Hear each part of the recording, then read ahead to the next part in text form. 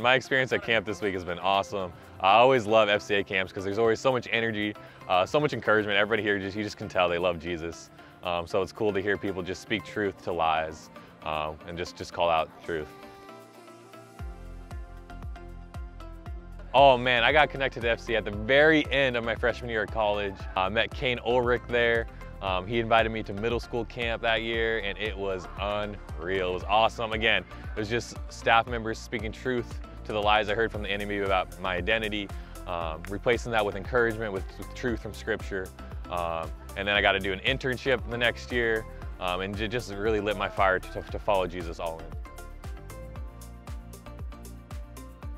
People always talk about the potential I would have in sports, and then I had some knee injuries. Had a few knee surgeries, and that was a big identity crisis for me.